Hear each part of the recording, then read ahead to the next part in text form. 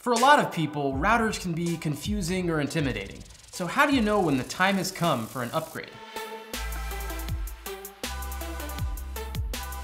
Look, I get it. Maybe you set your router up a few years ago and you just haven't thought about it since. But router technology is always evolving, and experts recommend getting a new one every 5 years or so. Make that every 3 years if you buy a lot of smart home gadgets or have a regular habit of upgrading to the latest computers and phones. In this video, I'll let you know how to tell if your router is indeed selling you short when it comes to range or speed or even security. Alright, let's start with the obvious. If your home internet connection stinks, then yeah, it might be time for a new router. But before you buy anything, you need to make sure that your router is indeed the problem. Understand that your router won't be able to move data any faster than your internet plan allows. Whatever speed you're paying for, that's the speed limit. Still, a good router should be able to hit those top speeds or awfully close to it, especially if you're at close range. Here's how to tell if that's the case. First, reboot both the modem and the router, as well as the Wi-Fi drivers on your most important network devices, like your phone and your laptop. Experts I've talked to tell me that's one of the biggest things people can do to fix their Wi-Fi woes, so be sure to give that a shot before you buy anything. From there, you're going to want to connect your laptop to the router using an Ethernet cable, and then run some speed tests using a free speed testing site like Ookla or fast.com. Your download speeds should be at or even slightly above what you're paying for from your ISP. That goes for your upload speeds as well. Just keep in mind that upload speeds are often a lot lower than download speeds depending on what kind of internet connection you have, especially if you have a cable internet connection. Next, disconnect the Ethernet cable and stay within 10 feet or so of the router and run those speed tests again. On most devices, those close-range wireless speeds should be pretty close to the speeds you see when you're wired. If they're noticeably lower, that's a really good sign that your router isn't living up to your home network's potential. Maybe speeds are fine when you're close to the router, but you've got a room on the other end of the house where you just can't connect. It's a dead zone beyond your router's range. A router that's new and more powerful might offer better range and make it easier to stay connected from afar.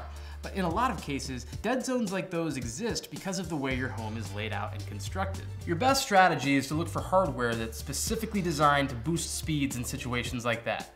Your top two options are to upgrade to a mesh router or to go with a simple plug-in range extender like this one. If it's just one dead zone we're talking about, then a range extender might be all you need. Alright, so let's say that this rather crudely drawn floor plan is the floor plan for your home. Your router is sitting right over here by the door to the garage, and this master bathroom here is a total dead zone. You can't listen to your podcast in the shower, and it's really bumming you out. And that's a skull and crossbones. You'll just have to take my word for it. So what do you do with this dead zone? The first thing you want to do is you want to run speed tests in that room, see just how bad it is, and then start moving around nearby. Take speed tests in the adjacent rooms, and keep doing that until you find a spot where you've got a good signal. Maybe it's right outside of this concrete wall here that's blocking things off. That's where you want to put the range extender, the closest spot to the dead zone where you've got a pretty decent signal. It'll relay the signal from that router right to the dead zone, and you'll be able to listen to your podcast in the shower a lot easier. For even better results, grab an Ethernet cable and wire whatever device is trying to connect directly back to that range extender.